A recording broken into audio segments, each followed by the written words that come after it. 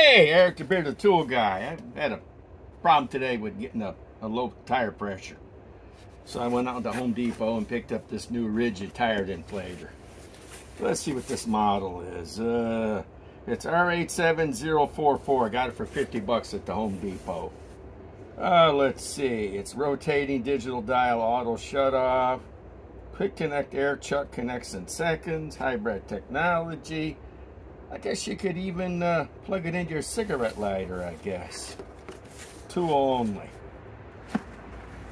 So, trying to figure out what it goes to. Guess it goes to 150 PSI and 12 volt cord length too. It's 11 foot. Well, let's open this up.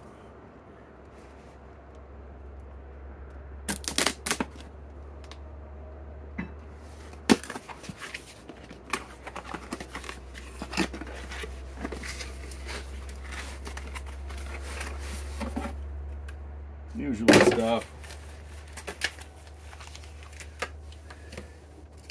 Usual bucks. Here it is. Along with the cord, you can plug in your cigarette lighter. Okay. And I'm in luck. I got a battery here.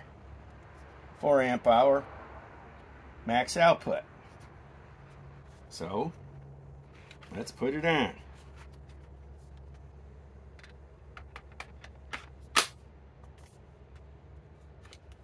Okay, nice wrap around. I see it's got the adapter for footballs, basketballs. Looks like something for beach balls. I wonder how you turn this thing on. Let's look. Should have a button on it somewhere. Here it is. It's at 0 PSI. Wonder how you're supposed to raise it.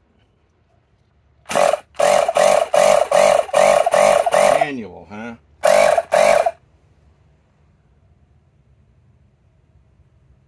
Oh, you turn the knob for PSI. See, I need it at 35.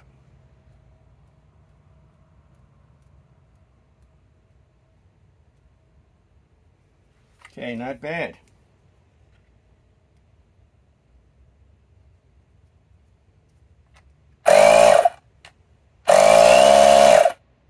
Okay.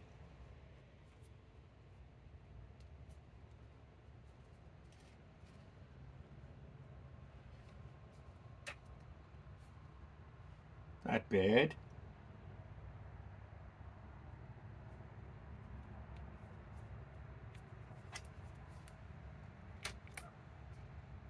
Okay.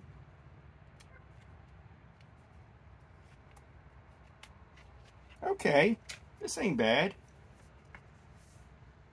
Better than trying to go to your gas station. Okay. I'm happy. I can throw it in the car. Guess I just pulled the battery off. Now it's off. And you turn it on. You dial up the pressure. Let's see how far it goes. Goes all the way up to 150. You dial it back. All I need is 35. I'm good. Okay. Cheaper than the Ryobi one, even though I would have loved to got the Ryobi. Turn it on by just squeezing the trigger. Okay. I'm happy.